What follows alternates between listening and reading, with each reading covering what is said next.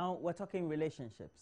Very often, well, sometimes you get married and there's always a pressure from the society, but especially also from the in-laws about you needing a child in the next few months. And if that very child doesn't come, there's trouble. And in Ghanaian parlance, they say there's wahala.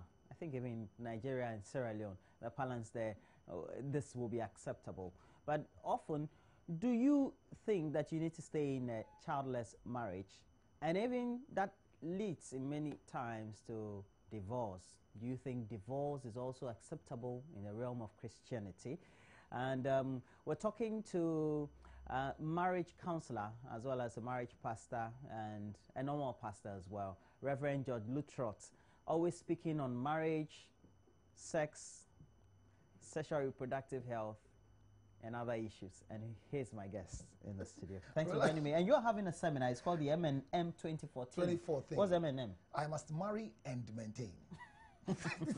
You must marry and maintain. And maintain. So people must learn how to marry and how to maintain the marriage, not endure and not keeping up appearances. That's not what we're talking about. So this year we are discussing, is divorce permissible? Is it avoidable? At what stage can one even decide to have a will? Are will meant for dead people?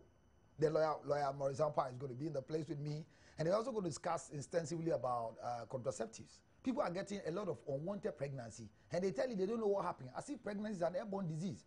So I want to help people to be careful and know that pregnancy is not airborne, it's not Ebola, it's not cholera, but it is by a means of some particular thing. And those people who are sleeping with people's husbands and they don't know what to do, now people are praying for people's wives to die, to come and marry them. I can just imagine a young girl of 32 praying that their wife should die. So every time I go to church, God, you see me, I'm still single. And some are trapping men with pregnancy. It's not a trap per se, because for men, we are vulnerable. Anywhere you put what God gave us, the vulnerable asset, it will misbehave. So you see, these are one of the reasons why I want to gather the divorce are invited, those who are about to divorce, those who are contemplating divorce, those who are struggling to marry and they don't know what to do, those who are having challenges in their office, especially occupational hazard. Your boss every night want to do something before we go home. You won't get promotion and they want you to do 4 rounds before promotion. All of you are invited, and those of you who are married and are keeping up appearance, walk to the place, Aviation Social Center, just this Saturday. If you don't have a child in marriage and you are being abused, you walk and let's help you out. What time is it? It's starting from 1 p.m. to 7 p.m. But it's an interesting topic that you're going to discuss at the event. But at which point do you think you need to say, well, this is the time I got married, and so this is the time I need for myself? We live in a day where there are a lot more people, couples who are professionals.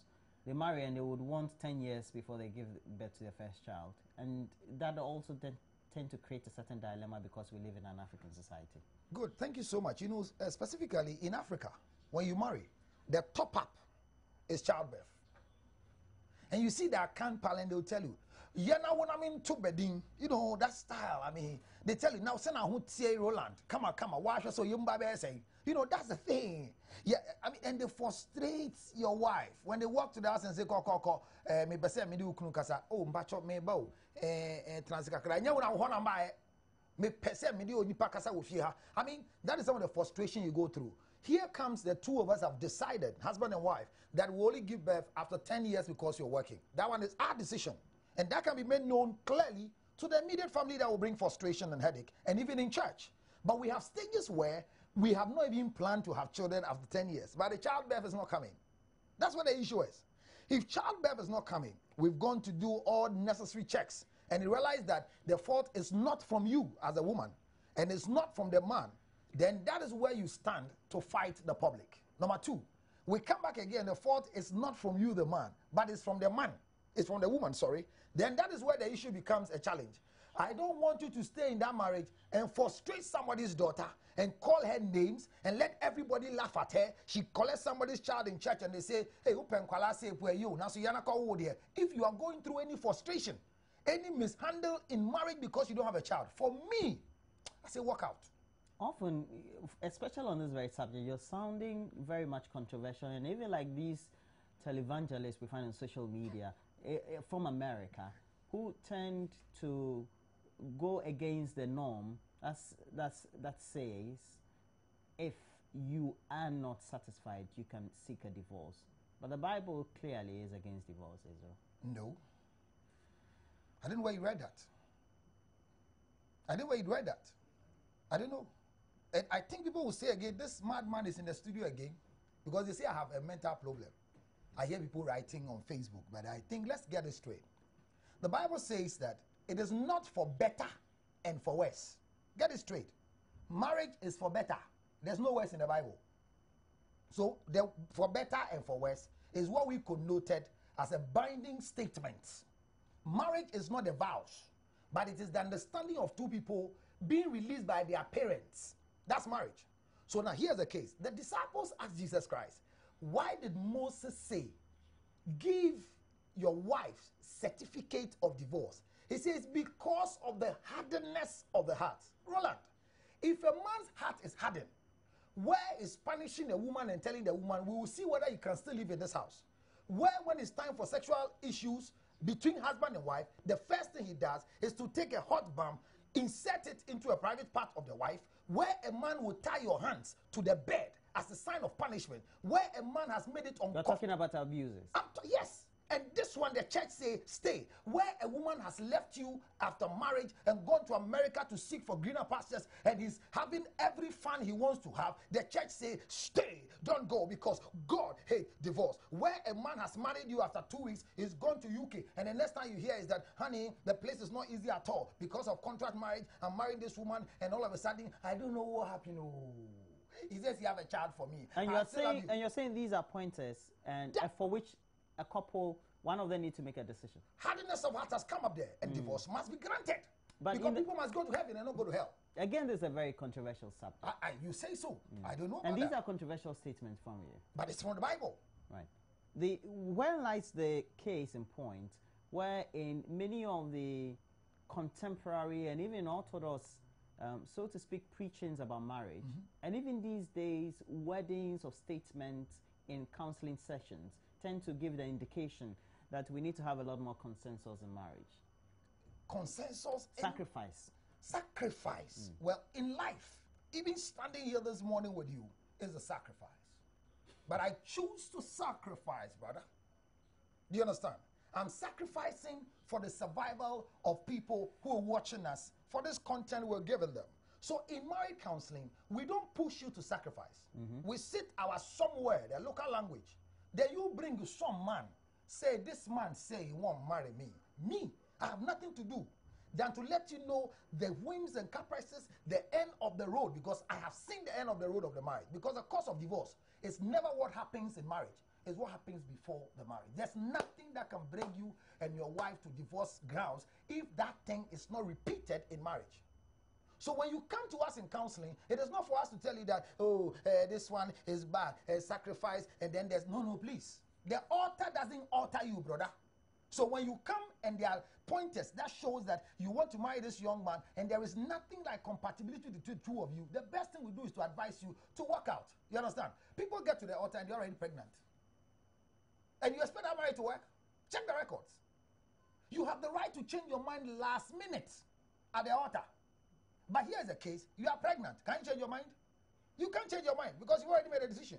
So for me, I'm saying that many believe that it's better for you to endure marriage and go to hell than to make sure that what is disturbing you, cut it off and focus on your process of going to the best place, because endurance is not meant to kill you. It's meant to toughen you up. All these things you're saying, yes. How is it situated in the Bible?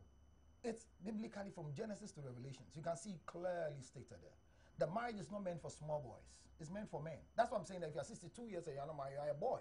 Because it's not good for a man to be alone. So if you think you're matured enough to feed yourself 3 times plus snack and provide shelter, then go in for somebody that you can feed to.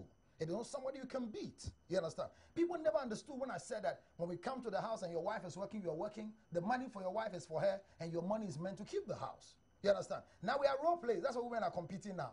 You are told to pay water bill, electricity bill. Husband will pay student school fees and then pay mortgage. So it is shared in the house. So your wife must compete. That's why most women today are sleeping out there to beef up their allowances and leaving the house and leaving the children at home, raising poultry farm at home, chasing our degrees and masters so that we can beef up the salary to be able to pay the mortgages at home. Ladies and gentlemen, marriage is not meant to be so. If you think the heat is too much and is suffocating you to die, seek for redress by walking out and seeking for divorce. It is not a curse. How are the exigencies of the current times, a contemporary world, which gives a lot more pressure or puts a lot more pressure on young couples, especially when we have a certain generation that is said to be a growing middle class? I don't know what that means, though. How do all those variables tend to put a lot more pressure on couples? Thank you. Roland, there are no pressure on couples. That's the thing. The truth is that there's no pressure. There's pressure. No. We are creating pressure. Oh, yeah, you're creating Bema. We are creating pressure for ourselves. No, we are creating pressure for ourselves. A young man who you realize that you have not finished dealing with your singleness, you have not fully enjoyed your singleness, why do you go to become double? That's the first thing. It means that we have the time that you can go into marriage. So don't use your school-going age to go and find yourself in marriage. You are doing national service. How much are you paid? I think it has been increased slightly to, 300 or so, 280 or something now. It's gone up small, slightly. Then once you're doing national service, you have intent to marry. I mean, where is that coming from? A young man who just completed school. So you're saying that as a people, as young people, we need to be realistic? That's the right word. We need to be realistic and be full. We get full before we marry. We don't marry half and half. We marry full. So I come in with a full content. You have to be ambitious enough, is that not it? Yes, and you have your 10 years development plan before you think of marriage. But current ladies and guys who have come today, they don't have 10 years plan to marry. They marry and then anywhere they get. So what if, as a man or a woman, the beginning of your 10th year is at the age of 28? Oh, how can your 10th year begin at 28? No, you never know. Somebody may have had a late education. Okay. Somebody may have been ambitious enough because of the background he's coming from, want to pursue other things before beginning the 10th year. So what happens? No, if your 10-year development plan starts at 28, then you marry at 38. Within 28 to 38, that's where you... The person too is worried that I'm going to give birth to kids who are going to be young when I'm old. Thank you. And all that. Now, if you enter into marriage earlier, you leave early. Anybody who marries early leaves the marriage early because immaturity comes out there. Children don't marry. So I'm saying that 28 years, are you gainfully employed? No, I rather want to look for employment properly, secured. Then based on that, I move ahead to marry. Than thinking of, I want to have babies early so that when I'm 62, my child will not be 4 years old. I agree with you, fine. But do you have what it takes to take care of a child at 28 or a child to suffer because of you? Can we really be realistic and think of ourselves properly so that things will go ahead with all of us? But I believe that currently our lifestyle is all about ourselves. After all, let's make the money and the money will take care of the children at home. That is not the secret. So childless relationship is not always the fact that man must stay in and die. If the conducive atmosphere is created for you, your husband is supporting you, everybody says it's okay, let's give to God, then they believe that they are giving it to God and you can stay. Where the man will not leave the house and go and bring a child because you can't give birth, where the woman will not go and pass somewhere and get pregnant on your behalf, then stay. But if not, have you had experiences in your interactions with various couples of people who have been in marriages and have decided to stay on even though they're childless, and have at the end of the day seen that at the end of the lifetime the other partners may have had children elsewhere? Yes, I have many stories like that. I mean, I just had one just 2 weeks ago. How does that have a toll on a couple? It becomes a big problem on a couple because the last story I had, the woman is the woman is contending that this child is not for the husband.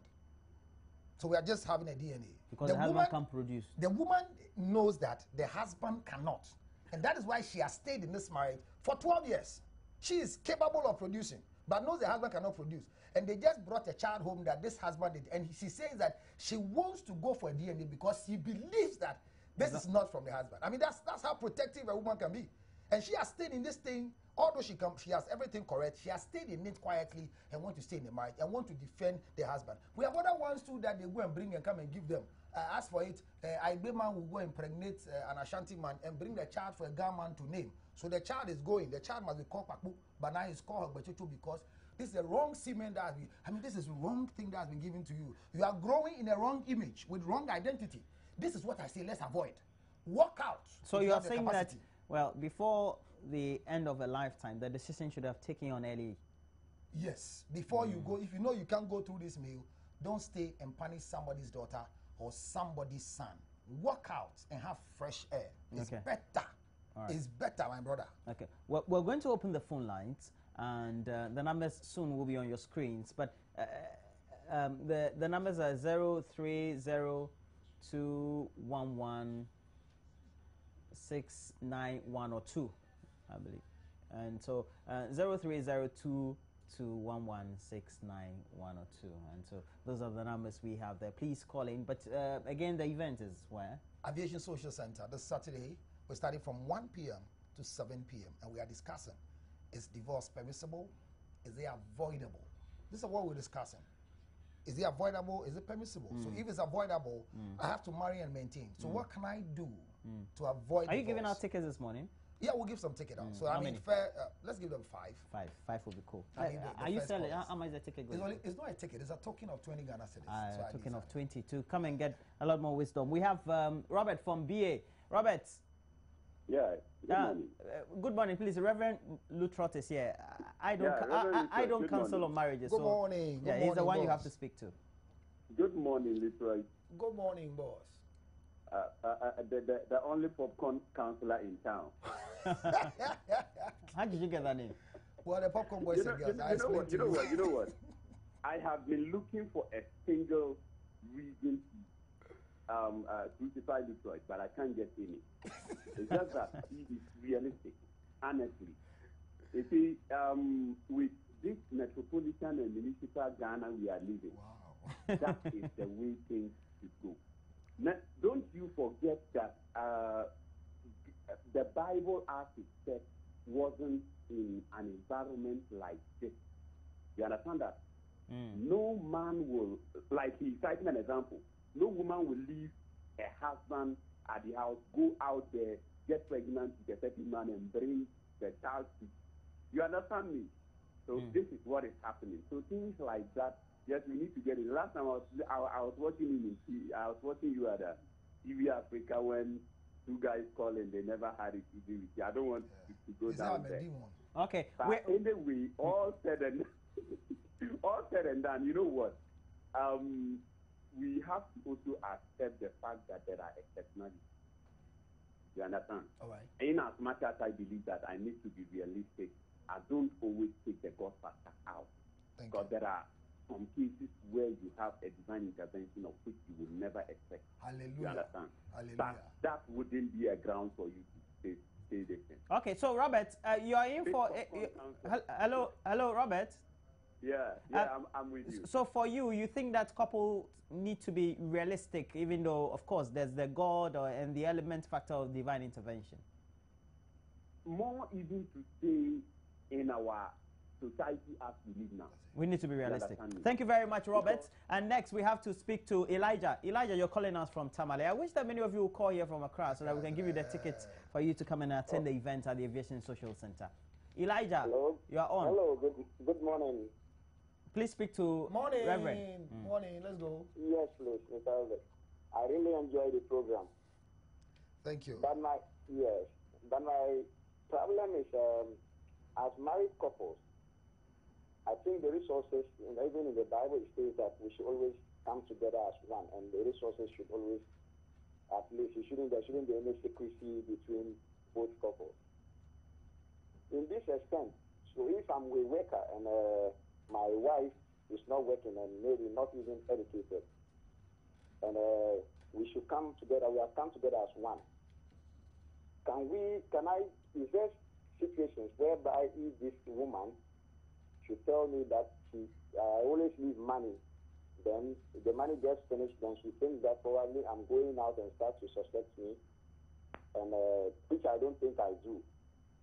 Do I still have to stay with this woman, or do you think I can quit in the relationship, in the marriage, I mean? Are you in such a situation? Sorry? Are you in such a situation, or is it just a hypothetical scenario you're drawing up?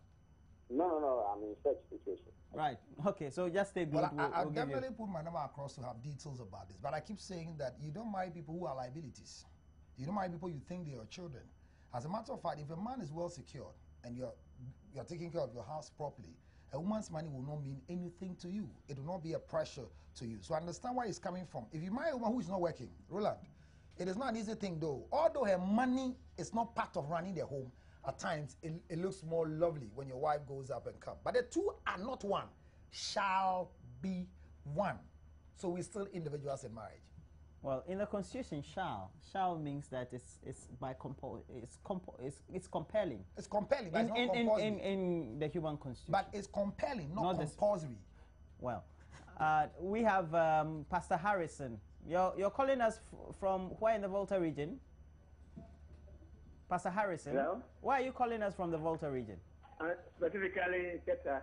Okay, Keta, please go on. Yes, Make your contributions. I believe that it's because we are not fulfilling the purposes of marriage. Because marriage in the first place. Oh, we seem to have the purposes of marriage, Pastor, has gone off. And so we have Rejoice. Joycelyn. Yes, sir. Why are you calling from, Madam? I'm calling you from Dunkwanofe. Dunkwanofe. Oh, it means you can't get my ticket. Okay. And please, your contributions for Reverend Luttrell to take a look at. I want to know if he's a Reverend Minister. Yes, I'm an ordained Reverend Minister. Oh, very good. It's by time that people like this come out to say the truth to us. So I agree perfectly with what he's saying. I've been watching his program, but I never knew he's a Reverend. I thought he's just a counselor. No, I'm not just a counselor. He's called Reverend George Luttrell. Reverend George Luttrell. So okay. Pastor Luttrell will be fine. God bless you for telling us the truth. Thank you for taking the truth and work with the truth. Hey, Rejoice from Dunkwanofe. Thank you very much, Rejoice. And we have a next caller on the line. Hello?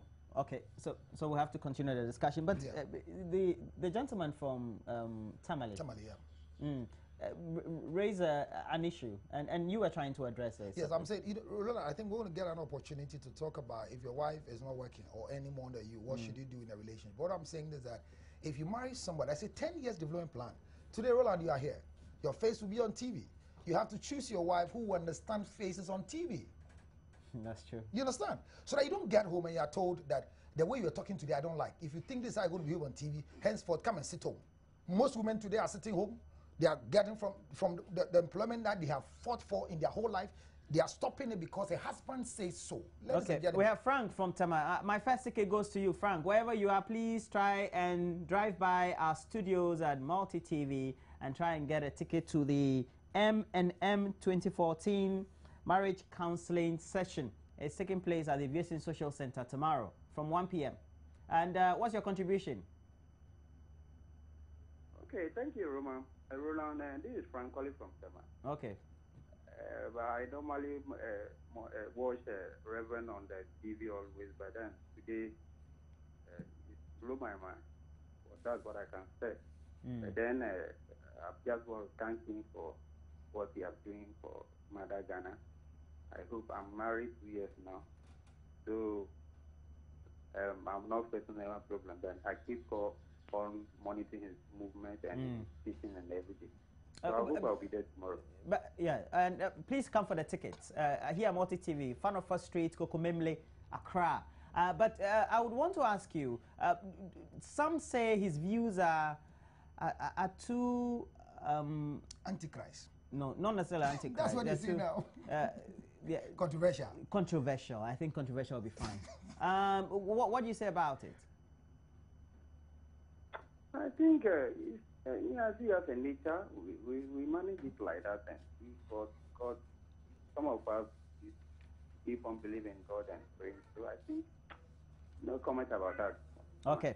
Thank you very much, Frank. And you're calling from Tema. Please pass by the studios of Multi TV and try and get the ticket for the show tomorrow.